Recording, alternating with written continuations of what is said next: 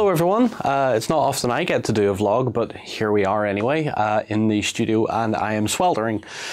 Anyway, let's get on to the topic at hand, shall we? So the good fellows over at Raging Heroes have been looking back over some of their model range, and I'm a big fan of their sisters range, really cool miniatures. And they said to us, oh, we're redoing our main base infantry, the Exemplars. I thought, oh, that's kind of cool. And they said, well, do you want to have a look? And I was like, oh yeah, absolutely.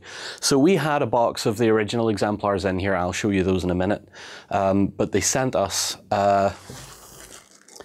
baggies of bits. These are all pre-production. These are, I believe, they're resin bath 3D printed pre-production miniatures. Didn't come with bases or anything, so I had to guess the size of the bases, but I think I got it right. So before we look at the built ones, which I'm going to slide to the side, we're going to have a look at the originals first. So come on down here and let's have a look at the original Exemplars. They are gorgeous models. They have some really intricate details, some very cool poses.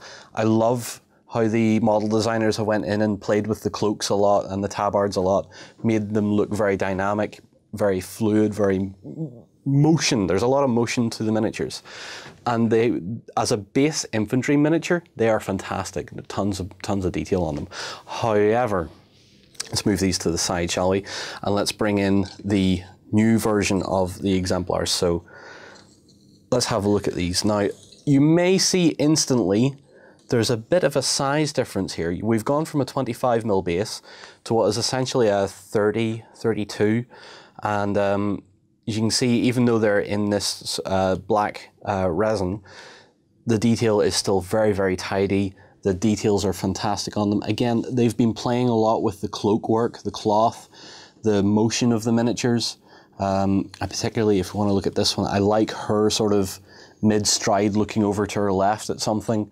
And the banner, I really like, because she's not just holding it up straight, she's advancing with it. She actually looks a bit like an Iron Maiden character, you know, the artwork of what? Trooper. The Trooper, that's right, walking over with the flag.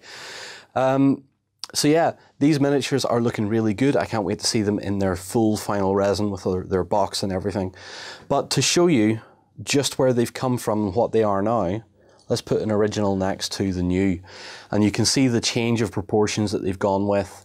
The detail is basically the same, they're just a little bit upscaled, still looking as tidy as the older ones. I think for a change in a model range like this is perfect, because it brings them into line with everything else they've been doing more recently, where things are on a little bit of a larger base. Their proportions are a bit more heroic, whereas the original Exemplars, I would argue, would be a bit more true scale proportions. So that's basically all I have to say on it. I actually really want to get down and have a play with them and paint them and muck around with them.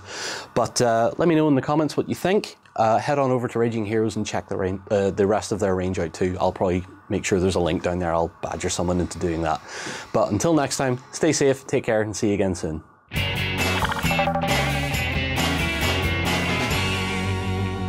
Go ahead and check out our other content on screen now. And while you're at it, why not hit subscribe and remember to ding our dong.